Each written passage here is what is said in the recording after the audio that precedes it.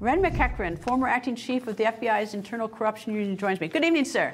Good evening. Okay, tell me how this works. As soon as the judge signed the search warrant on August 5th, and it had like a 2-week period, a window in which to do it, the FBI has it now. Yep. Who makes the decision when to go? It's coordination between DOJ and the FBI. They've got that 14-day window to make sure that everything's set up to make that execution on the warrant.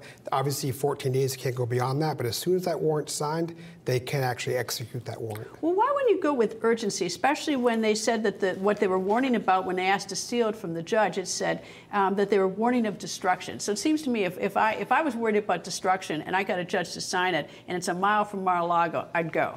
Yeah, I mean, in my experience, executing many search warrants, especially sensitive search warrants where you think there's an issue of urgency, I'd want to go as soon as that warrant's signed. And think about the process.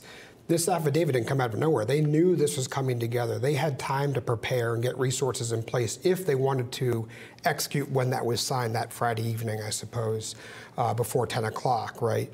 So they know that's coming. They have time to prepare for that. So if that urgency issue is there, I would think they'd want to move then. It is a little odd, the timing, but then again, we don't know all the facts, and so it's hard to really say why they waited. I think that's fair. We don't have all the facts. It's a developing story. We're learning something new. I mean, there may be a lot that we don't know involved in. One of the things that I thought was curious, though, is that if you're worried about destruction, I mean, look, the target, I suspect, is President Trump. I mean, that's who they think who has the documents and who get them. He's up in New Jersey at his golf course. And the Mar-a-Lago is guarded because he's a former president by Secret Service. So I mean, I don't know if they were worried about, they didn't worry about destruction for that reason. But then why would they say to a judge that they are worried about it? Because that would not probably be very true.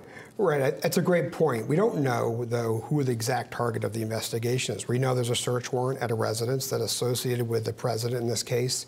But the destruction issue, if they're worried about the former president destroying the documents, and he's in New York or New Jersey, that's kind of a tough question. And they tell the judge that they're worried about that. Right. I mean, However, it's like, right. I mean, like it's hard to be worried about him if he's in New Jersey and it's being guarded by the Secret Service. However, if he's working with others, right, if there's a potential conspiracy, he can just make a phone call, allegedly, wherever the subject is, to say, hey, you know what, let's destroy those documents, shred those, or let's transmit that, right? So you can't just assume that because a person's not physically there, they don't have a position to decide what happens with that evidence, right? Okay.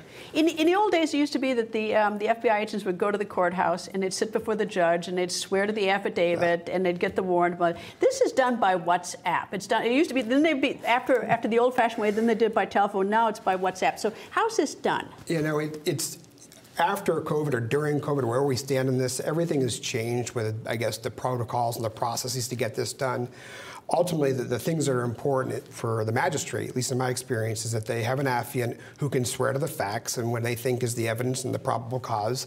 And once that's done, once they've actually gotten to that point where it's signed off and the judges, and in this case the magistrate has signed it, they can go forward. But the use of electronic communications to just coordinate those efforts, that's a 2022. That's a sign, right, that things are moving along and that they're using technology. That's okay, I think. Any idea how many warrants you've gotten or worked on? Oh my God! I mean, I would imagine over the years, tens of hundreds. It's hard to keep track. It's a big part of our tool set. All right. Have you ever been denied one? Not that I recall.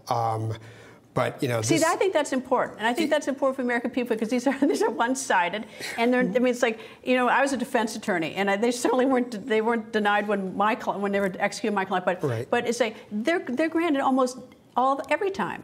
It's a great point. What I would say is, though, at least in the FBI, we were taught to collect overwhelming evidence, right? And so we want to make sure that we have a home run when we have our information together. We're putting that affidavit together. We want to make sure that there's no doubt in mind that we've got the probable cause that it's going to get signed. And if the judge says it's not enough here, I need more, we'll go and get more and do whatever is needed to get that done. But you didn't win every case, right? No, that's so okay, that when you got the other side. I mean, warrant is a one-sided thing, but when you heard the other side at trial, you might not win. That's right. And you don't win every investigation, right? Our job is to find the facts, right, and get the truth. Sometimes we're involved in investigations, and you don't get there, the person's not culpable in the end. That's actually a good example, too, of the justice system working, where we're working hard and we don't get there, and that person doesn't get charged, the search warrant doesn't get executed. So it goes both ways. I've worked with a lot of FBI, and I got to tell you, I admire the FBI. I mean, the FBI has done, oftentimes against my clients, but otherwise, they've been very helpful. So I'm a big fan of the FBI as well. Thank you, sir. Thank you so much. Appreciate it. Thank you.